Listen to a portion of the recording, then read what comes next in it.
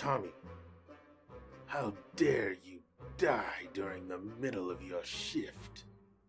And how dare you miss work?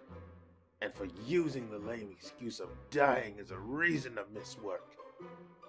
All those people at your funeral who were crying and saying nice things about you, Tommy, but I didn't, as I was straight to the point. I shouted at your dead body to come back to life and get to work. When you first signed the work contract, there was a clause where it read all employees are not allowed to die and have to keep on working forever for eternity. You completely broke the contract by dying, Tommy. Get back to work, Tommy. And it's absolutely unacceptable to abandon work short notice, even if it is for dying. How am I meant to replace you now under such short terms? Tommy, you are inconsiderate for dying in the middle of your shift and putting more stress on your co-workers. I'm digging you up now, Tommy, and I'm now breaking your coffin. And as I shout at you by saying, "Stop being dead and come back to life, you arsehole! Stop being lazy and stupid and get back to work."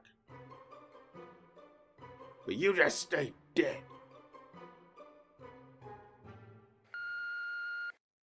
Do you not have any honor or self-respect as you just stay dead and you owe it to the company to do even more shifts for hardly any pay?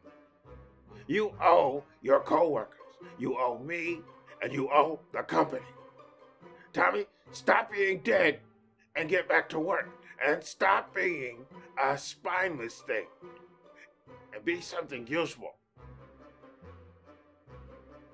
You have made the company lose some profits because of your death, Tommy. How could you allow yourself to die like that, Tommy? I have now got a Ouija board, so I can contact you to come back to work as soon as I can see you as a ghost now, moving the I don't appreciate it how you tell me to fuck off. Also, I don't appreciate how think that being dead frees you from working and that you just want to rest in peace.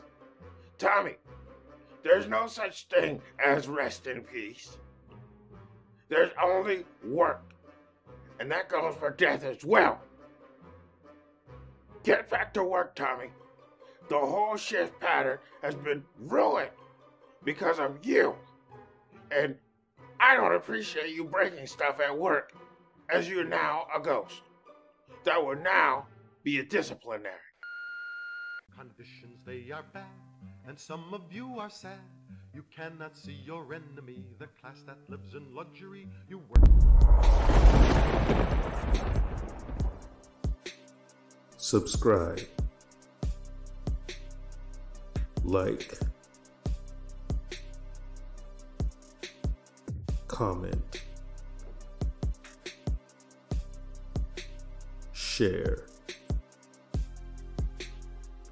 and I'll see you next week with a brand new episode of The Scary Show.